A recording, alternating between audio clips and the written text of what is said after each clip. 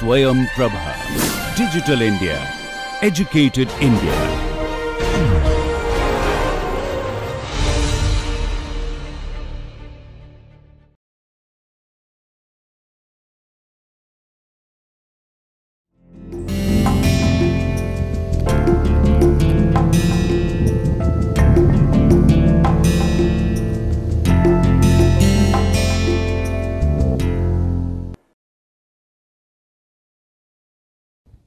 Hello students and welcome to Swayam Prabha. I am Dr. Vageshwari Deswal, Professor of Law at Faculty of Law, Delhi University. We are doing this course on Substantive Criminal Law. Today we will be discussing Lesson 8 titled Criminal Conspiracy and Attempt. So students, in the previous lesson we discussed what are inchoate crimes. We discussed what amounts to abetment. Today we will be continuing with those inchoate crimes and discuss the other two inchoate crimes, which is a criminal conspiracy and the other one is attempt. So first of all, let us try and understand what is criminal conspiracy. In general parlance, the word conspiracy implies the secretive plotting or planning by a group of persons to do an act which is either harmful to someone or forbidden in the eyes of law. Legally, the term conspiracy implies an agreement between two or more persons to commit an illegal act or accomplish a legal purpose through illegal action.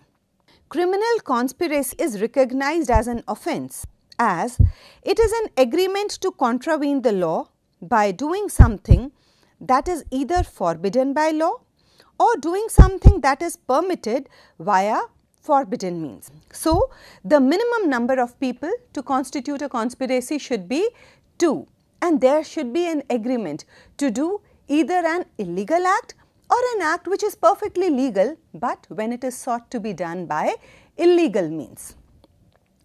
So, under section 61, when 2 or more persons agree with the common object to do or cause to be done. So, what is important here? There has to be an agreement and the agreement has to exist between 2 or more than 2 people and there must be a common objective. Those 2 people or more than 2 people who have agreed to do this act, they should have arrived at a consensus regarding some common objective that they seek to accomplish through this conspiracy. So, when 2 or more persons agree with the common object to do or cause to be done A, an illegal act or an act which is not illegal by illegal means, such an agreement is designated as a criminal conspiracy, provided that no agreement except an agreement to commit an offence shall amount to a criminal conspiracy unless some act besides the agreement is done by one or more parties to such agreement in pursuance thereof. There is an explanation which clarifies it is immaterial whether the illegal act is the ultimate object of such agreement or whether it is merely incidental to that object. Clause 2. Whoever is a party to a criminal conspiracy to commit an offence punishable with death, imprisonment for life or rigorous imprisonment for a term of 2 years or upwards shall, where no express provision is made in the Sanhita for the punishment of such a conspiracy, be punished in the same manner as if he had abetted such offence. Other than a criminal conspiracy to commit an offence punishable as aforesaid shall be punished with imprisonment of either description for a term not exceeding 6 months or with fine or with both. So, now let us examine in detail the essential ingredients of the conspiracy one by one. So, foremost is requirement of an agreement. The essence of the offence of conspiracy is the fact of combination by agreement. The agreement may be express or implied, or it may be in part express and in part implied. The gist of the offence of conspiracy lies in the forming of the scheme or agreement between the parties. Mere knowledge or even discussion of the plan without proof of agreement, that would not be enough. The offence of conspiracy is committed as soon as the conspirators enter into an agreement, and it continues unabated so long as the agreement is terminated by completion, abandonment or frustration. The actus reus, that is, the physical component in a conspiracy, is the agreement to execute the illegal conduct and not the actual execution of the same. It is not enough that two or more persons pursued the same unlawful object at the same time or in the same place. What is important is to show a meeting of minds or to show a consensus to bring about the same effect. It is not necessary that each conspirator should have been in communication with every other conspirator, nor is it essential that each conspirator must know all the details of the scheme or be a participant at every stage. What is necessary is the agreement for design or object of the conspiracy. There is an old judgment, an English judgment, in which the courts ruled that a conspiracy consists not merely in the intention of two or more, but in the agreement of two or more. So, you see, two people can have an intention independent of each other. Unless and until there is a consensus between the two, unless and until they have arrived at an agreement amongst themselves, till that time we cannot say that they have conspired together. So, a conspiracy consists not merely in the intention of two or more, but in the agreement of two or more to do an unlawful act or to do a lawful act by unlawful means. So long as such a design rests in intention only, it is not indictable. When the two agree to carry it into effect, the very plot is an act in itself, and the act of each of the parties, that is, a promise against a promise, actus contra actum, which is capable of being enforced if lawful, punishable if for a criminal object or for the use of criminal means. The second ingredient of conspiracy is that in addition to there being an agreement in existence, the agreement should be between two or more than two persons. Now, here we are talking about natural persons. See, for conspiracy there must be two or more persons, natural persons, not legal, who are parties to such an agreement. Why? Because it is the number and it is the pact or the agreement which give weight to that agreement and create danger for others. One person cannot conspire with oneself, not even in different capacities. However, a single person may be indicted for conspiring with persons who are unknown, dead, uncaught or incapable of committing the crime or immune or have been pardoned. In cases where a person is charged with having entered into a conspiracy with the head of the state or a foreign diplomat. Now, here why am I talking about the head of a state or a foreign diplomat? So as to examine that what would happen in case the other person with whom the accused has entered into a conspiracy is a person immune from criminal proceedings. Then what would happen in such a situation? Then what happens if a person is charged with having entered into a conspiracy with the head of a state or a foreign diplomat or with a public servant whose sanction for prosecution is denied by the competent authority? then such a person may be convicted alone for the offence of conspiracy.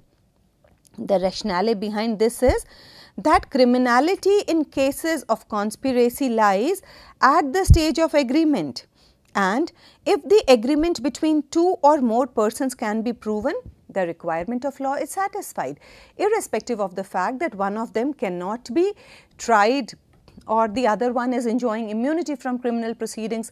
What is required to be proven is the presence of an agreement between two or more persons with an unlawful objective or with a lawful thing that is to be done by unlawful means. That would be it, and for that even a single person can be punished, provided it can be proven that there were a minimum of two people who entered into an agreement. When two or more persons enter into a conspiracy, any act done by any one of them pursuant to the agreement is, in contemplation of law, the act of each of them, and they are jointly responsible therefore. Thus, everything said, written or done by any of the conspirators in execution of or in reference to their common intention is deemed to have been said, done or written by each of them. The reason for punishing conspiracy is the encouragement and support that co-conspirators draw from each other, prompting them to commit wrongs, something which they would not dare to commit alone. The next requirement to constitute a conspiracy is the agreement which exists between two or more persons must be to do or cause to be done either an illegal act or an act which is not illegal by illegal means. See, every agreement which is against public policy or in restraint of a trade or otherwise of such a character that the courts will not enforce it is not necessarily a conspiracy. An agreement to be a conspiracy must be to do that which is contrary to or forbidden by law as to violate a legal right or make use of unlawful methods such as fraud or violence, or to do what is criminal. Except in cases of agreement to commit an offence, no agreement shall amount to a criminal conspiracy unless some overt act is done by one or more of the parties in furtherance of such agreement. In criminal conspiracy, an overt act is not necessary to constitute the crime of conspiracy when the agreement is for commission of an illegal act. In agreements to commit illegal acts like murder, like theft, the parties would be guilty of criminal conspiracy even if they do not do anything in pursuance of the agreement. But overt act would be necessary when the object of conspiracy is commission of an illegal act not amounting to an offence. For example, if the accused entered into an agreement to effectuate a breach of contract between two persons which furnishes a ground of civil action, then in such cases some overt act besides the agreement would be necessary to constitute the offence of criminal conspiracy.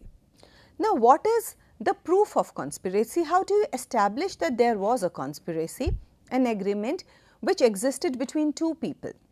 See, the essence of conspiracy is the presence of an agreement between persons to do one or other of the acts described in section 61.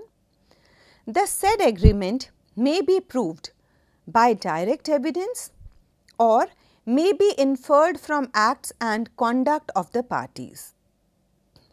There is no difference between the mode of proof of the offence of conspiracy and that of any other offence. That is, it may be established by direct evidence and even by circumstantial evidence. According to section 8 of the Bharatiya Sakshya Adhiniyam 2023, this deals with the doctrine of agency, and if the conditions laid down therein are satisfied, the acts done by one are admissible against the co-conspirators. There was a judgment in 1981 Muhammad Usman, Muhammad Hussain, Maniyar and others versus State of Maharashtra, in which the Supreme Court held that for an offence under section 120B of the Indian Penal Code, that is criminal conspiracy, the section earlier, before we got this Bharatiya Nyaya Sanhita, it was section 120B of the Indian Penal Code which was dealing with the offence of criminal conspiracy.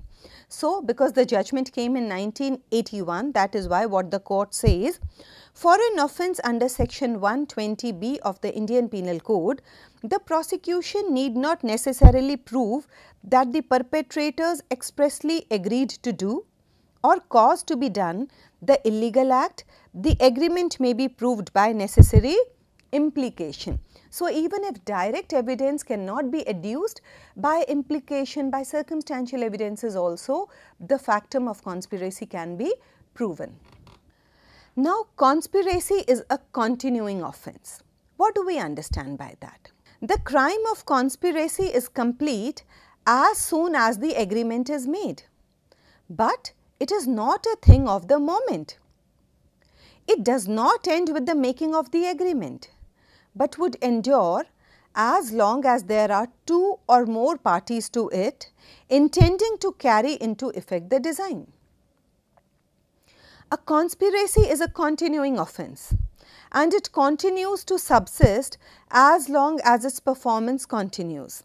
That is, conspiracy continues when part of the acts pursuant to the agreement are agreed upon, attempted or done.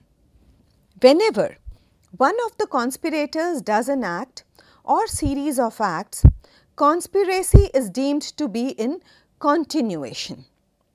So, conspiracy does not come to an end till the time it is executed, accomplished, abandoned, rescinded or frustrated either by choice or by necessity.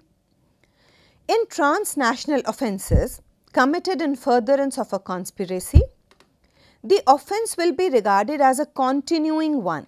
So, whenever any acts or omissions which constitute an offence are done partly in India and partly outside its territory, the conspirators continuing to be parties to the conspiracy would be liable under section 120B, and they would obviate the need to obtain sanction of the central government under section 188 of the CRPC.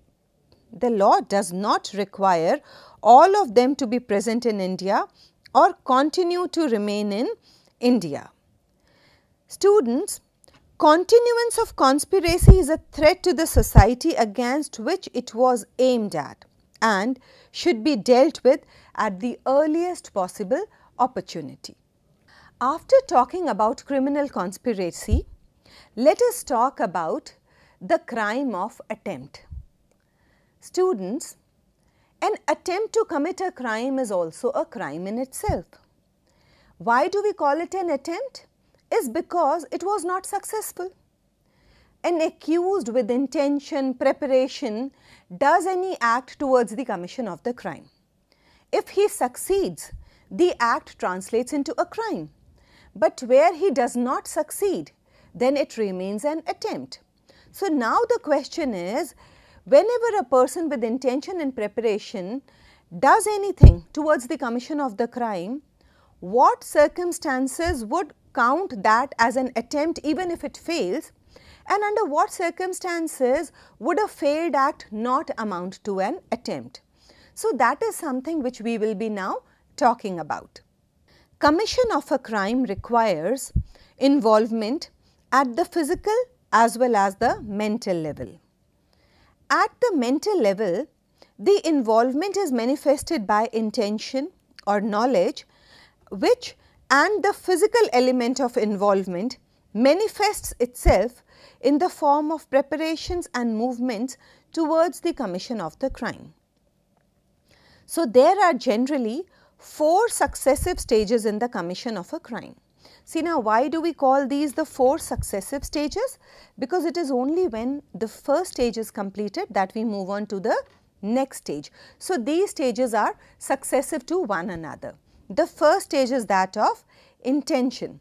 Normally, No person is to be punished for having any sort of facts. You might be having any wrongful intention in your mind till the time you do not prepare anything in furtherance of such intention, or till the time your intentions don't translate into any wrongful actions, a person cannot be punished. Beyond intention comes the stage of preparation, which is the second stage. That is when you start either collecting material or weapons or something to give effect to your intentions. That is the stage of preparation. After intention comes preparation, and once your preparation are complete and when you set out to commit the crime, that is when you do any physical act in the furtherance of your intention and preparations. Now that is where attempt begins. Now if attempt is successful, it translates into an offence, but if the attempt is unsuccessful, it nevertheless is punishable as a criminal attempt.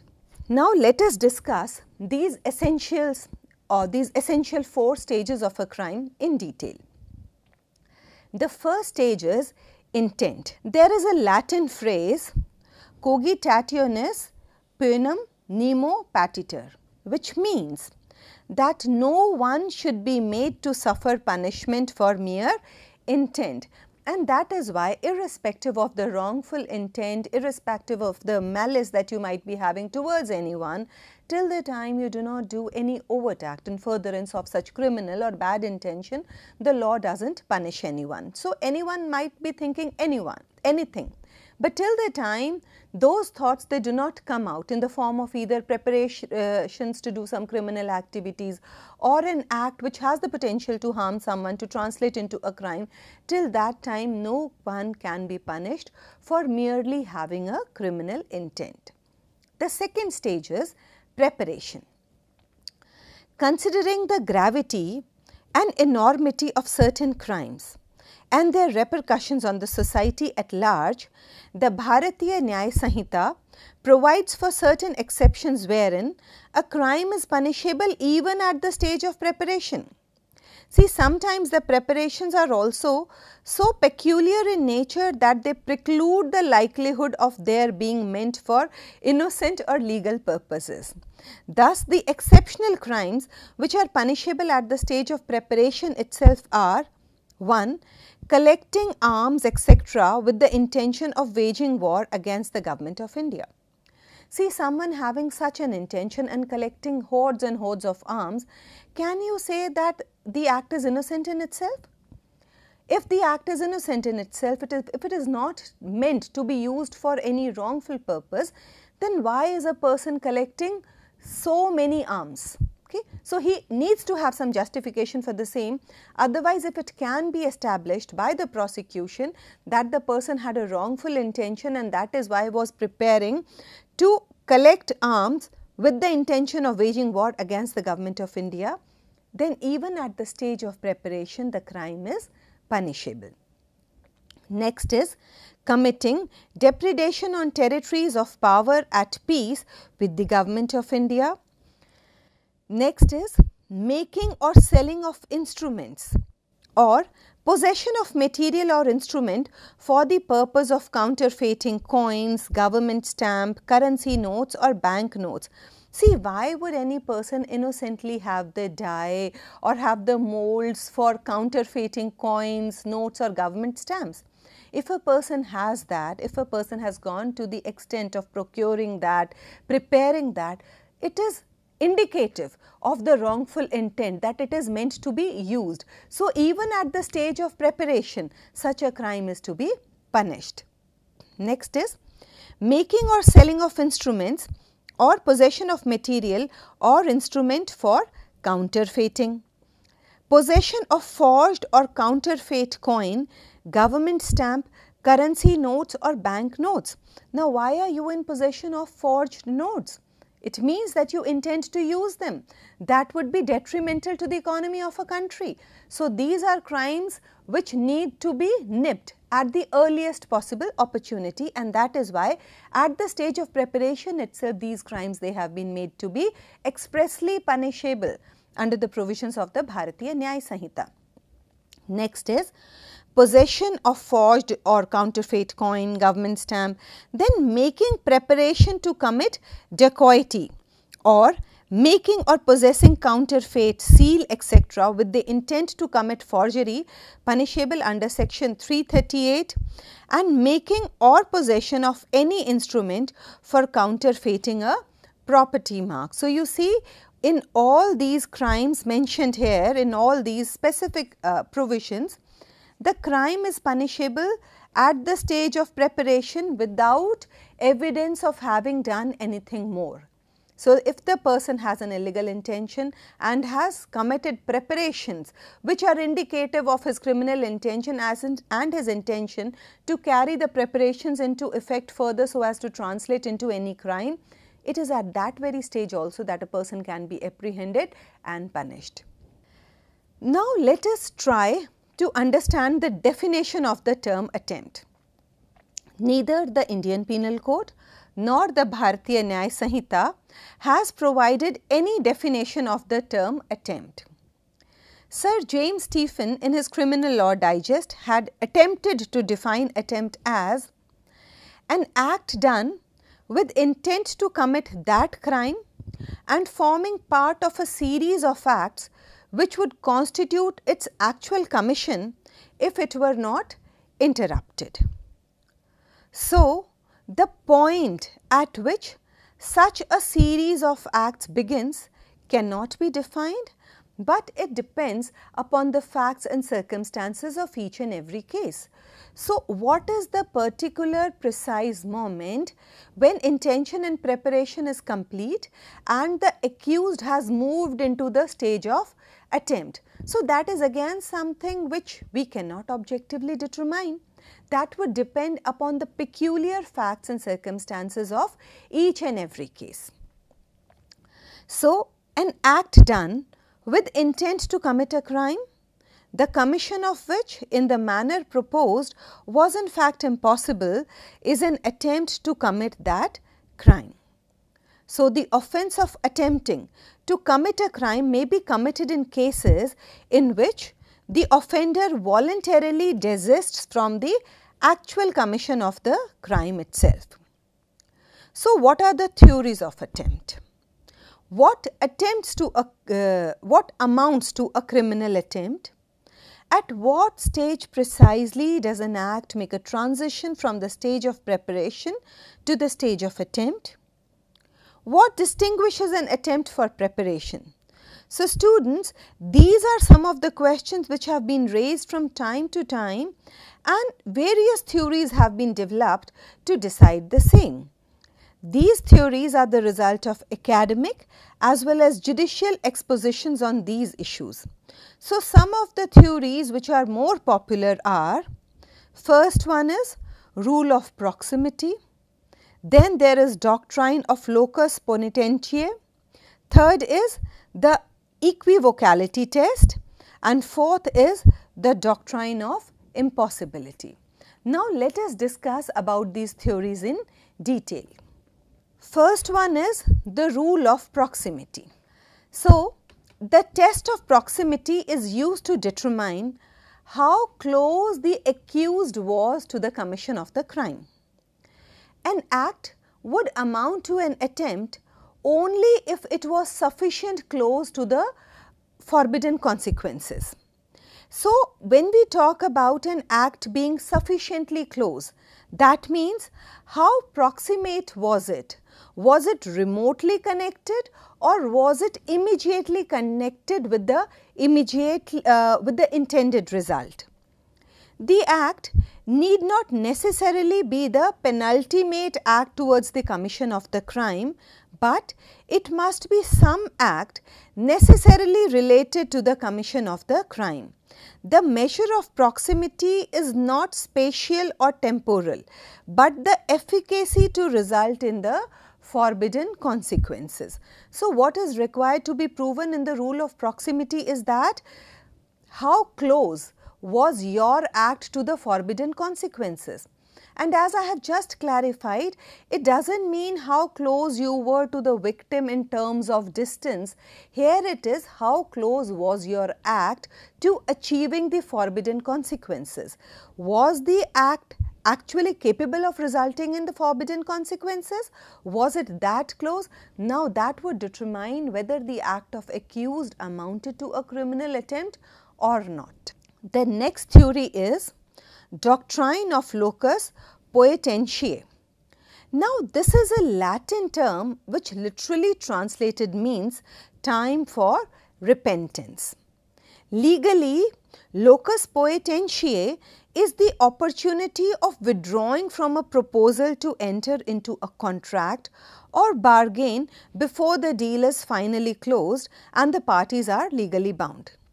In criminal law, this means abandoning the intention of committing a crime before it has been completed, provided the withdrawal is voluntary as well as genuine.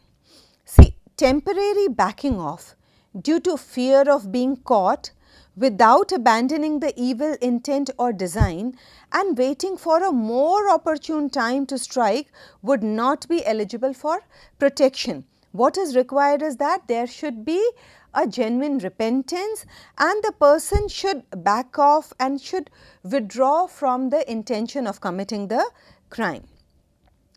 It is a well accepted principle of criminal law that whenever there is an intention to commit a crime, a time for repentance is always to be allowed until there is some overt act towards the commission of the crime.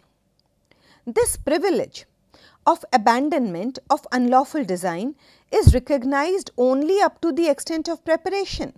That is, when the act of accused has not moved beyond the stage of preparation. The stage of preparation exists till the time some act is committed which amounts to a step towards the commission of a crime when it translates into a criminal attempt. The opportunity for repentance ends with the first criminal act. Then the next theory is the equivocality test.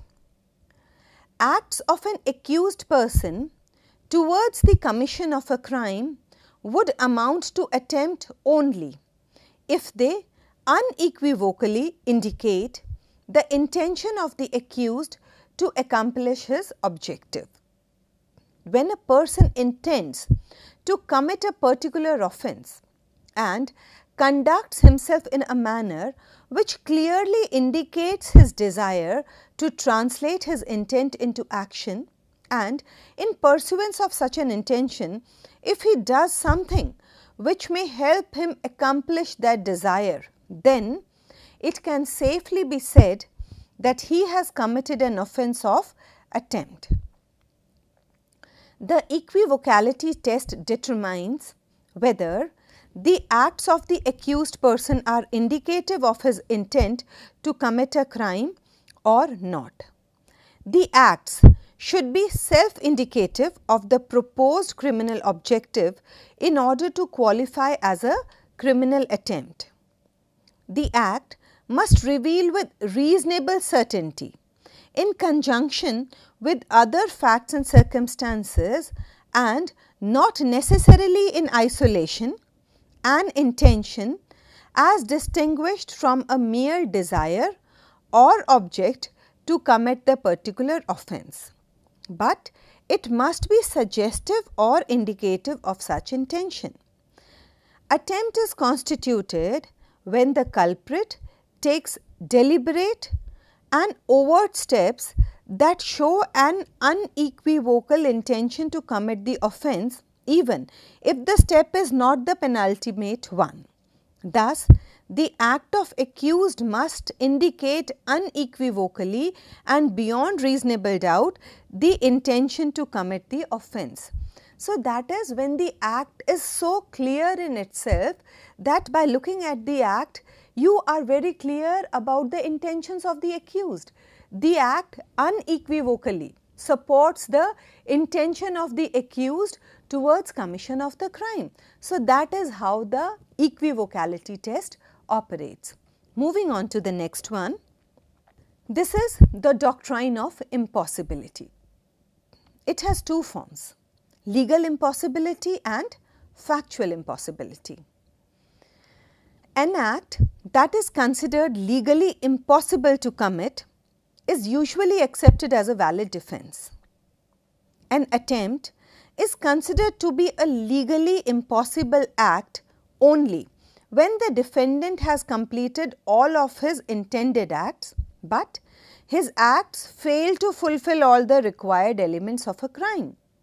Thus, attempting to do what is not a crime would not amount to a criminal attempt. What would be a criminal attempt?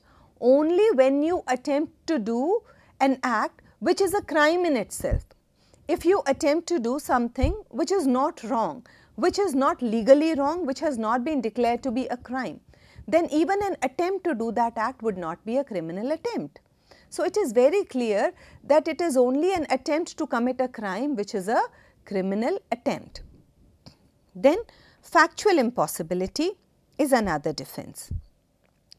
If a person attempts to do something which is practically impossible to do, such as trying to kill a person by engaging in witchcraft, putting a spell on someone, or burning him in an effigy, or cursing him with the intent of causing hurt, then such acts will not amount to criminal attempts, as the accused is attempting to do something that is factually impossible. See, there might be discussions and debates over this, because there are some people who genuinely believe in witchcraft, but we have to go by scientific temper, and science does not admit of witchcraft or voodoo or killing people by burning their effigies or casting a magical spell on others. Now, these are things which science strongly disbelieves. Sometimes the factual impossibility is owing to ineptitude of the accused. In such cases, the accused fails in his attempt because the person resorts to insufficient means for committing the intended crime. Either his own act is intrinsically harmless and defective, or is inappropriate for the purpose he had in mind. This could be due to his undeveloped state of intelligence or ignorance of modern science. But the fact is that the preparation was faulty, so the act could not be successful. The failure, if it is due to supervening circumstances or circumstances independent of the accused's volition, then it amounts to a criminal attempt.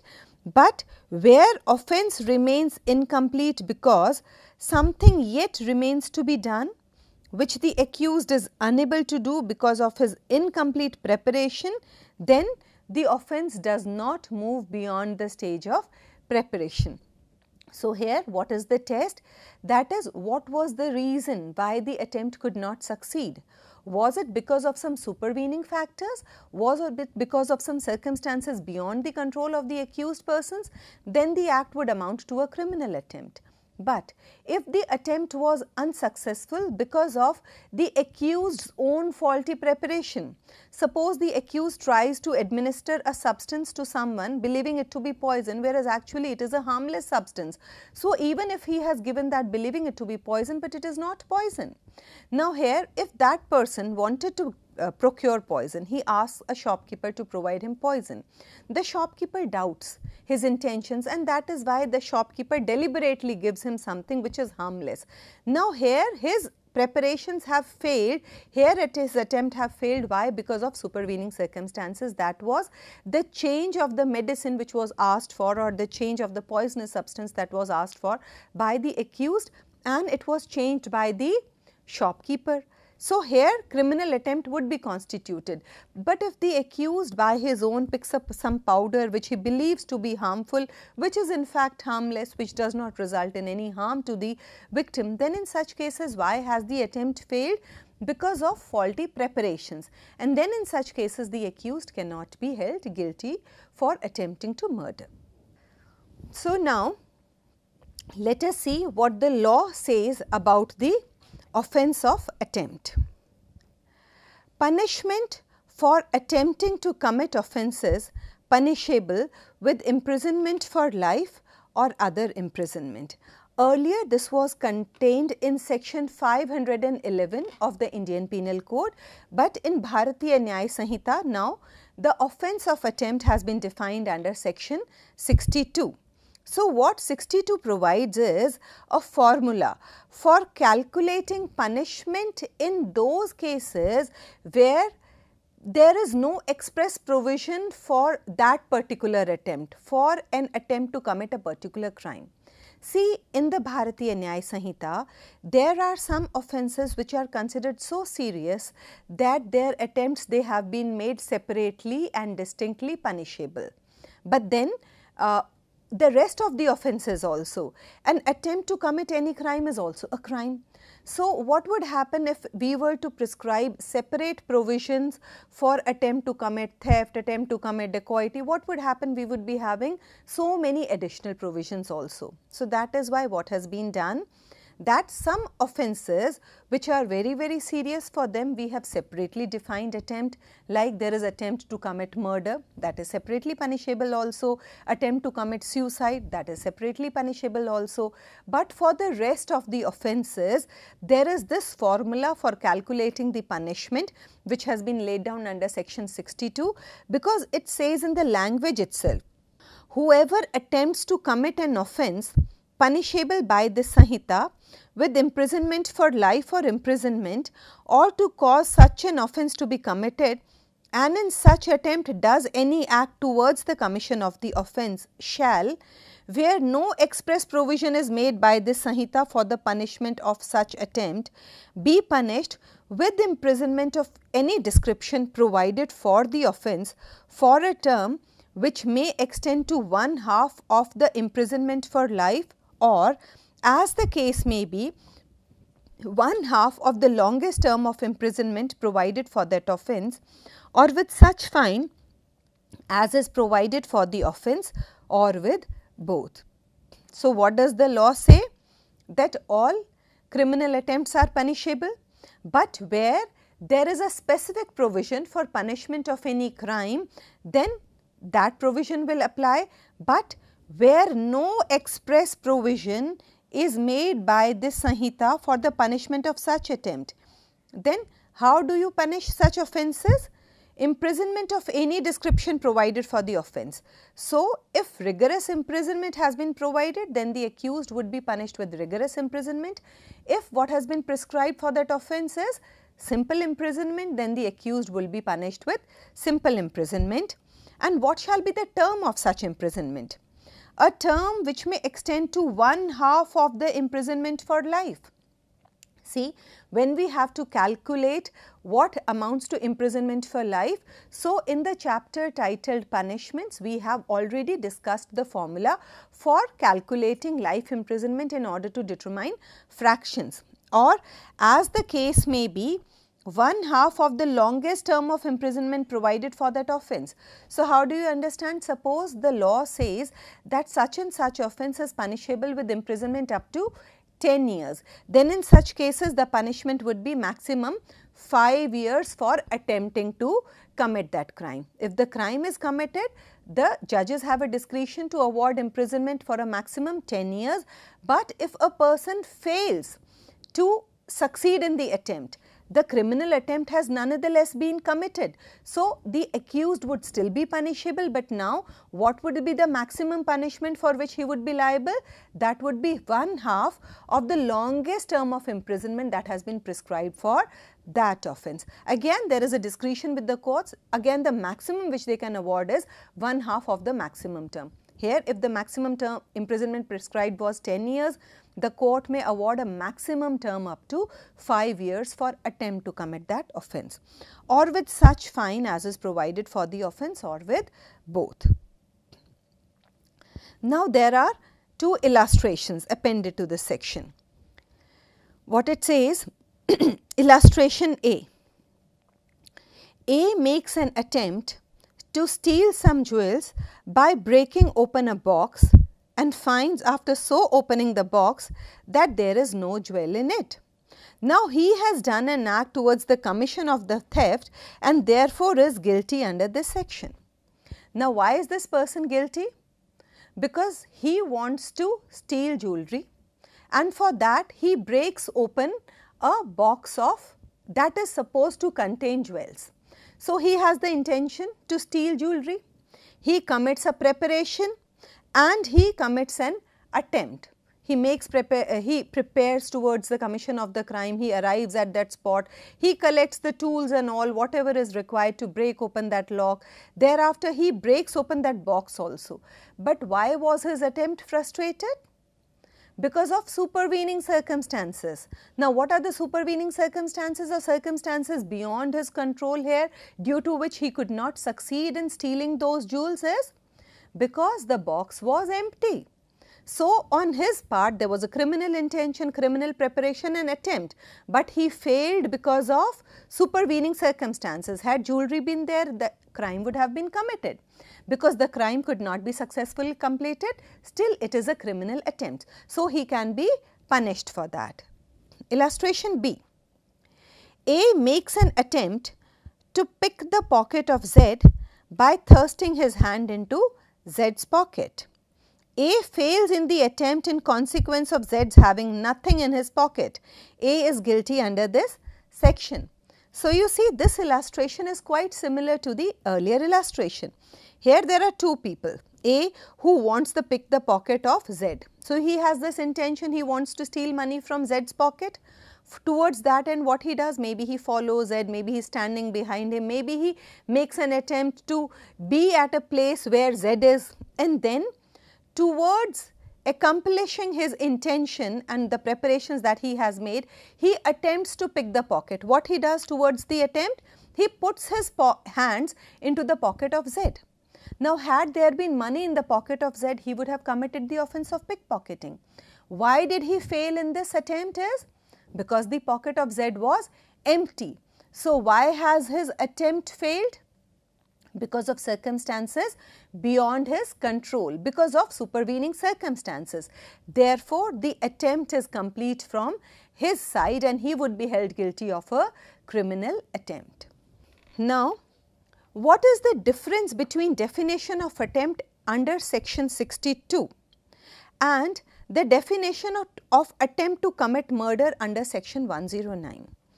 Now, this is a question that is very intriguing, and people have been puzzled about this, that when we have one broader provision in the form of 62, section 62, which was earlier section 511, which is dealing with all the attempts that are given under IPC, then why do we have a specific provision for attempt to murder or attempt to commit culpable homicide?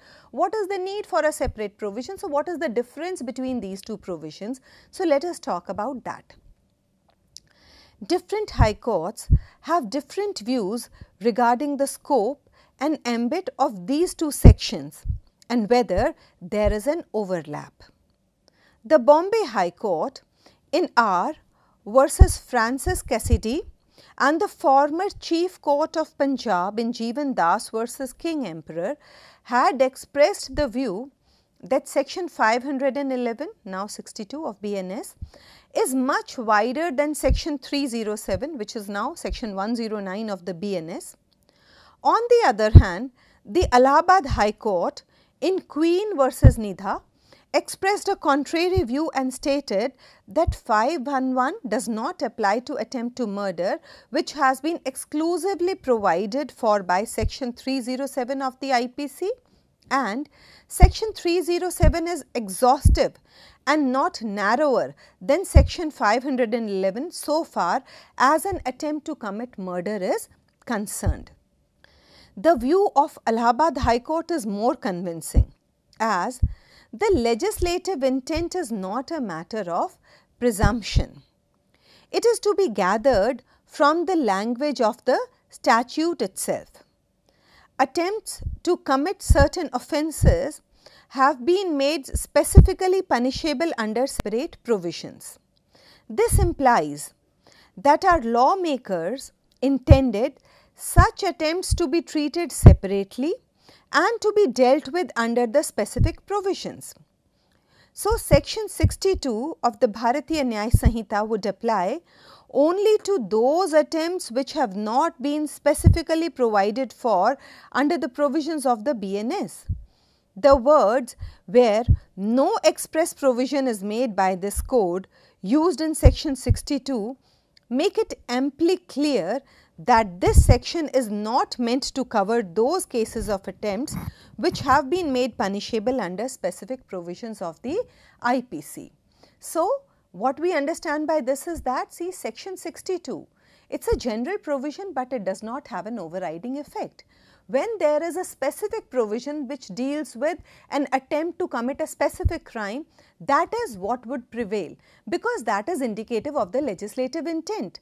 See, what we can do is we have to just interpret, analyze, implement the law, but it is for the legislators who in their legislative wisdom, they decide what is to be made as a law distinctly or what is to be made as a general law, and if they have chosen to make specific provisions for attempt to murder, now that is something which would be covered under 307, earlier one, now 109, and it does not mean that that provision is narrower or the other one is broader with a broader amplitude. No. We should not be applying our own notions in order to understand what was the legislative intent. The legislative intent is to be gathered from the debates that took place in the assembly, from the language that has been used in the statute, from the terms, from the statement of objects and reasons of the statute. Now, all these are interpretative tools that we can apply in order to understand what the legislative intent was. And when the language is clear, there is no room for any ambiguity or confusion. So, let us not try to read more into the statute than what has already been expressly provided by the legislators. So, that is why this is a more general provision, section 62, whereas the other ones are specific provisions, and there is no overlap and there is no confusion regarding the implementation of these two. They are both implemented there in their own individual spheres. Now, let us discuss some important judgments relating to attempt.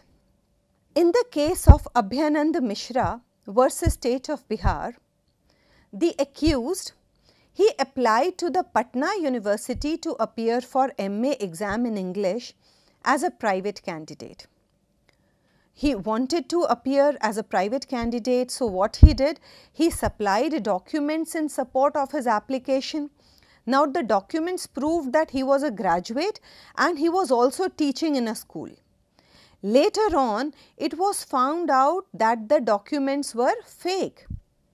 He was held guilty of attempt to cheat because he had gone beyond the stage of preparation. See, he had the intention to appear for MA exams. He wanted to appear as a private candidate, and towards this end he applied to that university. The university asked for certain documents, he supplied those documents also, and the documents were fake. So, the preparation was complete when he had prepared the application for the purpose of submission to the university. The moment he dispatched it, he entered the realm of attempting to commit the offence of cheating. He did succeed in deceiving the university and inducing it to issue the admit card. He just failed to get it and sit for the examination. Why? Because something beyond his control took place, inasmuch as the university was informed about his being neither a graduate nor a teacher. So, you see, in this case, when we talk about the 4 stages of attempt: intention, preparation, attempt and the crime. What was the intention of the accused? To appear as a private MA candidate. He did his research, he found out that he needed to submit an application and submit certain documents. He did not have those documents, so he went that extra mile to forge those documents. He filled the application, attached the documents and posted it to the university in order to get the admit card. So, he had the intention and he has prepared also. Now, he did not get the admit card and he could not sit for the examination. Why? Because the university came to know about his illegal intentions. So, before he could commit the crime of cheating, he was caught. His attempt to cheat is nonetheless completed. So, that is how we differentiate preparation from the stage of attempt. Till the stage of preparation, had he just kept those documents with himself, maybe the factum of forgery would not have come in the eyes of law and maybe he would not have been punished, but the moment he dispatches those documents, he has attempted to cheat. So, now his act has moved beyond the stage of preparation, which is punishable in itself. Another case. In the case of state of Maharashtra versus Muhammad Yaqub, 3 persons were found with a truck and a jeep loaded with silver near a creek from where they could be easily loaded in some sea craft. Some silver had been unloaded and was found lying near the footpath leading to the sea. The accused were not dealers in silver and upon questioning gave their false name and addresses in a bid to mislead the authorities. The sound of engine of a mechanized boat was also heard from a nearby creek. Convicting them of attempting to smuggle silver, the court held that the intention of accused to export silver from India by sea was clear from the circumstances enumerated above. The facts revealed with reasonable certainty the intention of accused to export the silver. They had reached close to the seashore and the only step that was required to be taken was to load it on a sea craft for moving out of the territorial waters of India. Had the officers of law not intervened, the unlawful export of silver would have consummated. The clandestine disappearance of the sea craft when the officers intercepted and rounded up the vehicles and the accused at the creek reinforces the inference that the accused had deliberately attempted to export silver by sea in contravention of the law. Another case, Malkait Singh versus State of Punjab. A truck which was carrying paddy was stopped at Samalkhan border 32 miles from Delhi and about 15 miles from the Delhi-Punjab boundary. Deciding upon the question whether the act of accused amounted to attempt to export paddy from Punjab to Delhi without a license, the Supreme Court held that the offence of attempt had not yet been committed as the offence alleged to be contemplated was so far removed from the completion in the case that the offender yet had ample time an opportunity to change his mind and proceed no further on being warned that they had no license to carry the paddy. The test for determining whether act of appellants constituted an attempt or preparation is whether the overt acts already done are such that if the offender changes his mind and does not proceed further in its progress, the acts already done would be completely harmless. And then this case, Asghar Ali Pradhania versus Emperor. Now, this is a very important judgment. What had happened in this case, that this accused person, he was in illicit relations with his neighbor and he tried to forcibly administer some liquid and powder which he believed to be poisonous to a pregnant lady in order to induce miscarriage, because this man, he was not married to this woman. When this woman thought that she was pregnant and she informed this man, he induced her to commit miscarriage, and when the woman, she did not want to take this medicine, so he forced her to consume that powder and that liquid which he believed to be a powder and liquid which would induce miscarriage in the woman. Medical report showed that the substance was harmless and not poisonous. The court, while acquitting the accused of charges of attempt to cause a miscarriage, stated that what he did was not an act towards commission of offence of causing miscarriage, because neither the liquid nor the powder being harmful, they could not have caused a miscarriage. Now, why did the appellant fail in his attempt? Not because of some supervening circumstances, but because of his own folly. He brought something which he believed was poisonous, whereas that was a totally harmless substance. So, although he had intention and he had preparation to commit the offence, and he also did an attempt, if the substance had been poisonous, the woman would have miscarried and the offence of miscarriage would have taken place. But why did his attempt fail? Because of his own folly. His failure was not due to a factor which was independent to himself, and that is why in this case criminal attempt could not be constituted. So, students, today we discussed about the inchoate crimes of criminal conspiracy and attempt. That will be all for this lesson. Hope you will continue with me in the coming lessons also. Thank you.